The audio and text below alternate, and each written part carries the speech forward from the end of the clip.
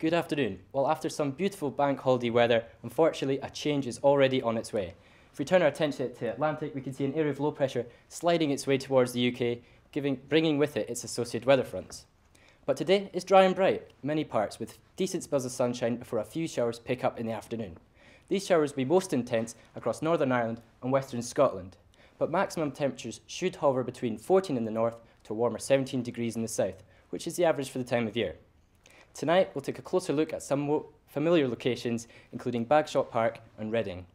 Minimum temperatures should hold up in double figures, and we'd be quite unlucky to catch any light rain that may be passing through. We'll take a quick look at tomorrow's weather, and it should be quite similar to what we saw today, with more rain spreading into the north and the northwest, with best of any brighter conditions across England and Wales and the far southeast.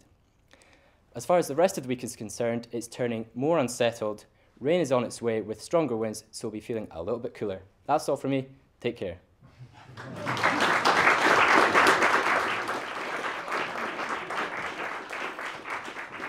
Actually, Scott, as I've been doing a lot of the talking, but you've actually done this work. Would you be so good that you just step over? Would